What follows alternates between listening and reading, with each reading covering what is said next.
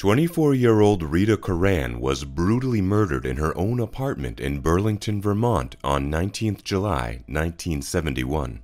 The killer left no clues, no fingerprints, and vanished into thin air.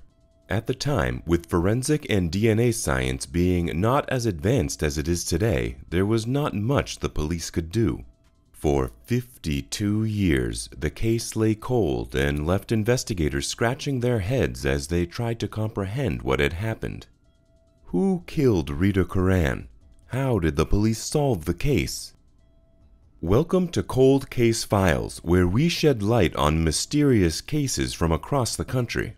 Today, we are looking at the 52-year-old cold case of Rita Curran that was finally solved in 2019. But first, if you haven't subscribed to our channel yet, please consider hitting the subscribe and like buttons. Let's dive deep into this mystery without further ado. Today's story takes us to Burlington, a city in the state of Vermont in the United States. It possesses a captivating mix of history, culture, and natural beauty. It's located on the eastern shore of Lake Champlain. The city boasts stunning views of the lake and surrounding mountains. Burlington's fascinating history dates back to its founding in 1785, and its vibrant economy is driven by technology, education, healthcare, and tourism. But this mesmerizing city bore witness to a terrible crime that took place on 20th July 1971 and remained unsolved for the next 52 years. On 21st June 1947, Mary Eleanor Donahue Curran and Thomas F. Curran of New York City held their precious daughter for the first time and named her Rita Curran. Rita was the first child that the Curran family had welcomed. As time passed, they had two more children, and Rita got to welcome her two younger siblings. She was blessed with a loving and caring younger brother, Thomas Curran Jr., as well as a beautiful and kind younger sister, Mary Curran. The Curran family was well known and well liked in the area they resided, especially since her father Thomas was the zoning administrator for the community. Growing up, Rita was always a quiet and sweet presence, with a shy demeanor that belied her deep reserves of kindness and intelligence. She excelled academically and completed her graduation from Trinity College. She was always passionate about teaching. She completed her degree in primary education and took graduate courses at the University of Vermont. Rita lived with her family for 24 years until one day she decided to move out. It was the first time she had lived away from them, and she moved into an apartment on 17 Brooks Avenue in Burlington, Vermont, with 3 other roommates. She fulfilled her dream when she became a beloved second-grade teacher in Milton Elementary School. All her students loved her, and she made a lasting impact on their lives.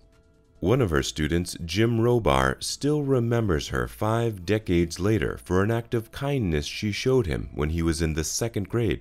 While acting in a school play, he used a teddy bear as a prop, which he liked a lot, and after the play he asked Rita if he could keep it, and Rita allowed him to do so.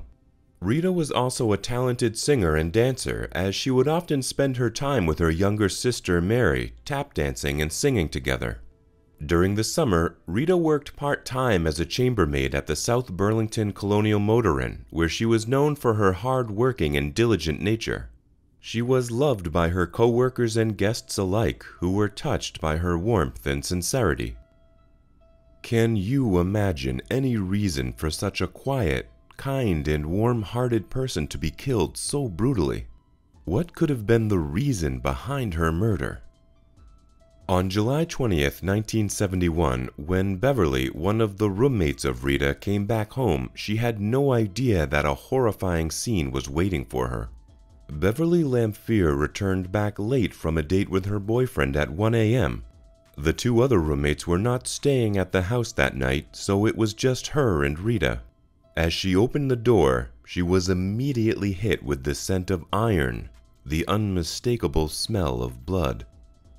Her eyes adjusted to the darkness, and she saw a figure lying on the ground. As she got closer, she realized it was Rita lying partially nude, with blood all over her body. Her hair was still in curlers and it looked like she had been preparing for bed when the attack happened. Beverly screamed out for her boyfriend, hoping he could somehow save her friend, but it was already too late. Rita was gone, her life snuffed out in a brutal and senseless act of violence. Beverly's mind raced with questions. Who could do such a thing? Why would someone hurt her dear friend? She immediately called the police as she was very scared and disheartened seeing her friend's demise. The darkness of the night was not comforting, and her mind was racing with thoughts about Rita. She had left her dear friend and roommate just a few hours ago, and Rita had been happy and excited to have the apartment all to herself. The silence of the night was deafening as Beverly and her boyfriend waited for the police to arrive. They couldn't understand why no one had heard anything. No screams, no sound of a struggle. It was like the killer had disappeared into thin air. After a short while, the police arrived at the scene and began the investigation. At first, investigators thought that Rita may have been murdered for money, but Rita's purse containing about $20 was found untouched, so it became clear that a robbery was not the motive. When investigators started to examine the whole apartment, they saw there were bloodstains in the kitchen, which indicated that the murderer could possibly have fled from there. After a thorough examination of the crime scene, the body was sent for an autopsy. The brutality of the attack was evident from the moment the chief medical examiner, Lawrence Harris, laid eyes on Rita's lifeless body. Her body was examined carefully, and they found violent bruises that covered her face and head. It was clear that she had fought for her life with everything she had, leaving behind signs of a fierce struggle. But in the end, it was the crushing grip of the killer's hands around her neck that had silenced her forever. As if the physical violence wasn't enough, the killer tried to kill her in the most brutal way possible. Her torn clothes were found discarded under her body, a cruel reminder of the heinous act that had taken place. The details of the assault were too gruesome to imagine, and it was a small comfort that she had not been sexually assaulted.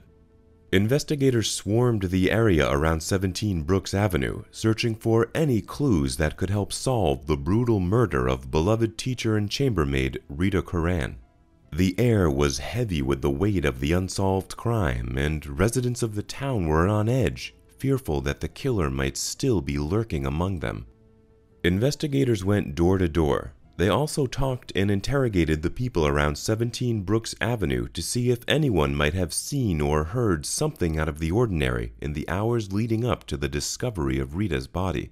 They urged residents to think back to that fateful night and to come forward with any information that could help bring justice to the Curran family.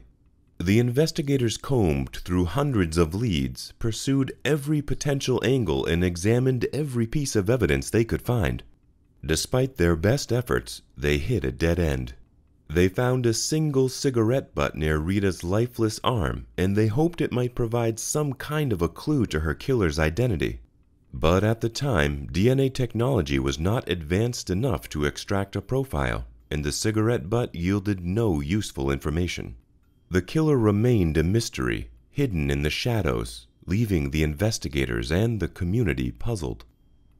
Until, one day, in 1979, FBI agent John Bassett made a chilling connection. The motel where Curran worked was right next to the infamous Elizabeth Lund Home for Unwed Mothers, the birthplace of none other than notorious serial killer Ted Bundy.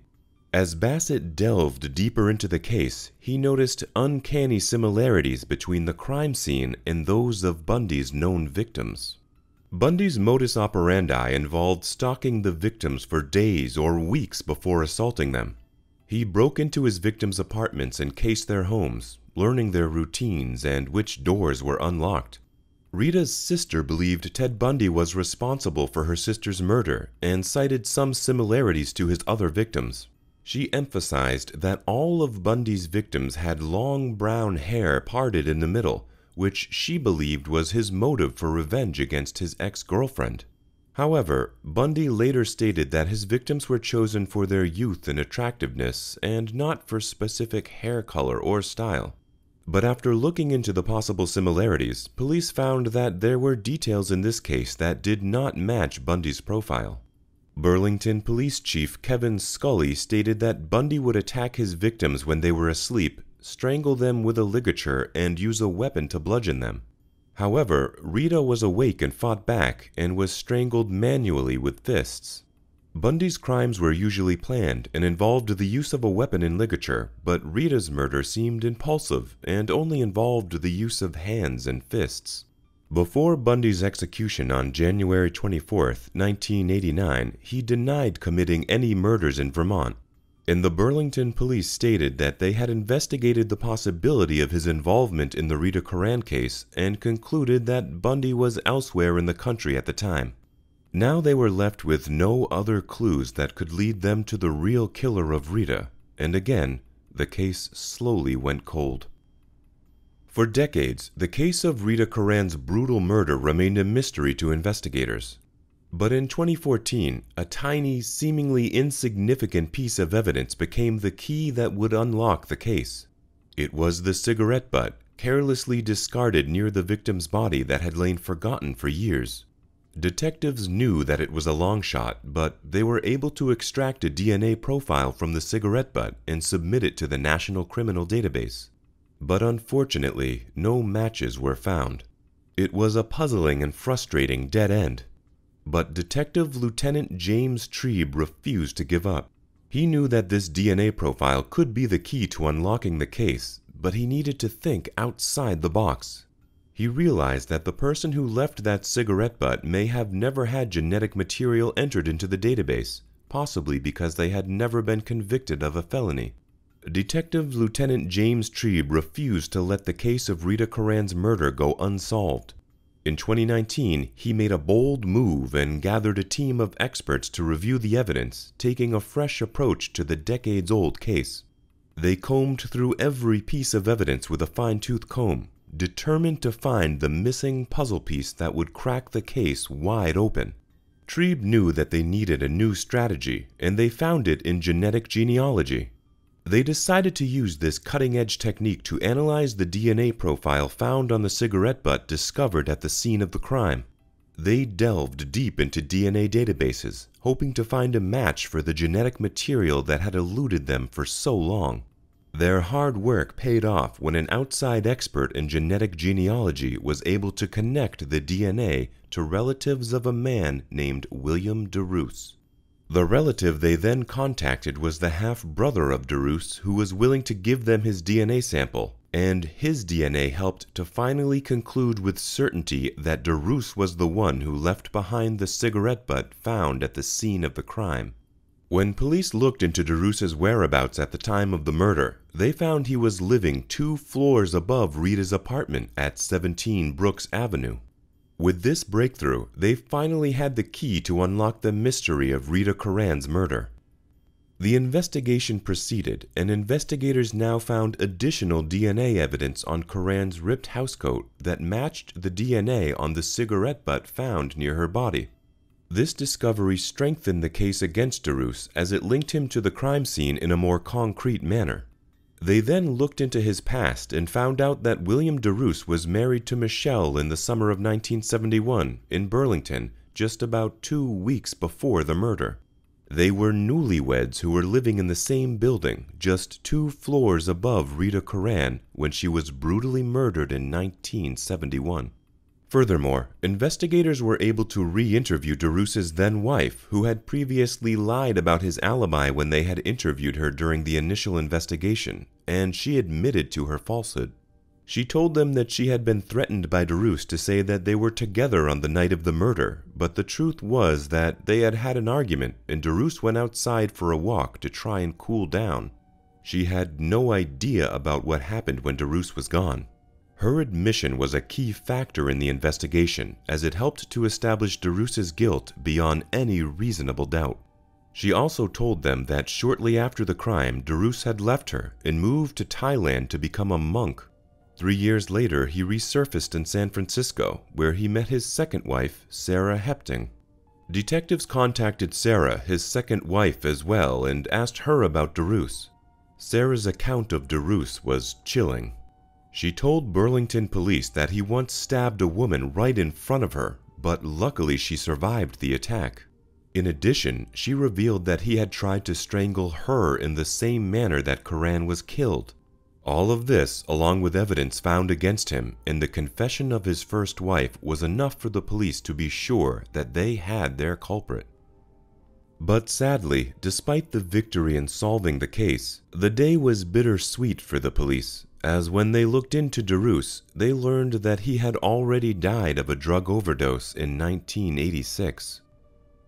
The news of the breakthrough in Rita Curran's murder case sent shockwaves through the community, bringing a mix of emotions for those who knew her and those who had only heard of her through stories. For Mary Campbell, Curran's sister, the case had haunted her family for generations. "We now have 2 generations in our family who never knew her," she said with a heavy heart. But through the tears and the pain, there was a glimmer of hope. Thomas Curran, Rita's brother, found solace in the support of his loved ones. "I pray to my parents and I pray to Rita. My wife Nancy tells me we will get through this. We are Curran strong," he said, and his voice was filled with determination. As news of the arrest spread, messages of praise and gratitude poured in from all corners. Former Burlington Police Chief Brandon Del Pozo, who had worked on the case, expressed his admiration for the hard-working detectives who never gave up. "This is one of those cases where I regretted that I couldn't find the killer. But I'm so proud of the Burlington Police Department," he said, and his voice was filled with pride. Jim Robar, the former student of Curran's, spoke as well, saying, "She was beautiful from the inside out. She told me that I could keep the teddy bear, and I still have the teddy bear. I just can't find it," he said with a heavy heart. Robar's sentiment was echoed by many in the community who remembered Curran as a dedicated teacher who had a passion for education and helping others learn. Her legacy will continue to live on in the hearts and minds of those who knew her and those who only know her through the stories that have been passed down through generations. We hope you've enjoyed this gripping story of how this cold case was solved after more than 50 years. The tireless efforts of investigators and the advancements in forensic technology have allowed this case to finally be solved, bringing closure to the loved ones of the victim. Now we want to hear from you. What are your thoughts on this case? Were you impressed by the way it was finally solved? Share your opinions in the comments section below. And don't forget to like, share, and subscribe to our channel for more captivating true crime stories. Until next time, stay safe and keep your eyes peeled for the next mystery to unfold.